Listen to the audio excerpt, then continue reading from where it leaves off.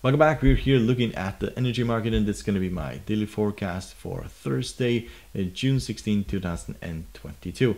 If you like support the channel, you're welcome to hit the subscribe button down in the corner, hit the like button, the bell button to see our news videos, and we'll start by looking at WTI oil, which had a fairly rough day, or has been having a rough week.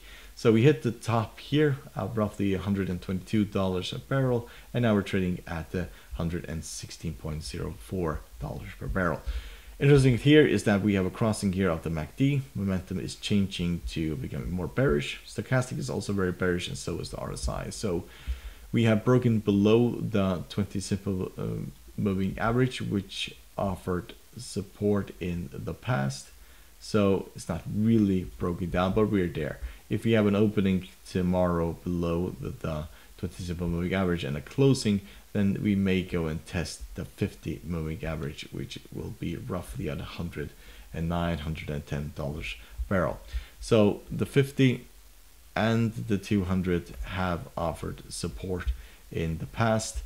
Biden is going to Saudi Arabia, and that will most likely be very bearish for this market, as a deal between the Saudis and the Americans will most likely indicate that the supply of oil will increase, and therefore this will basically fall.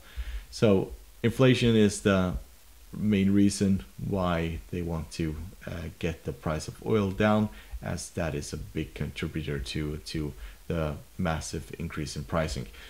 But breaking below the 50 moving average, that could open the door all the way down to the 200 moving average. So we have the 160 level here, which should offer massive support, and then also this level here, roughly at 95, that should offer also support.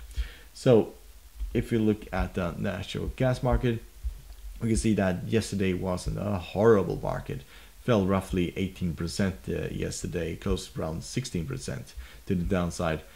We did rally today up towards the 50 moving average, but as we did close yesterday below the 50, then the 50 today should be resistant, and it basically was as well.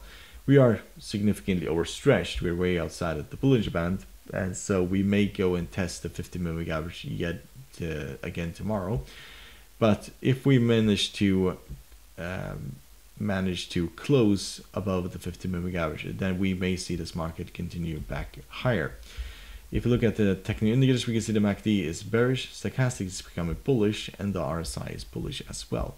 But breaking below this level here, which is $7, that opens the door back towards the double top here, which is roughly at $6.3.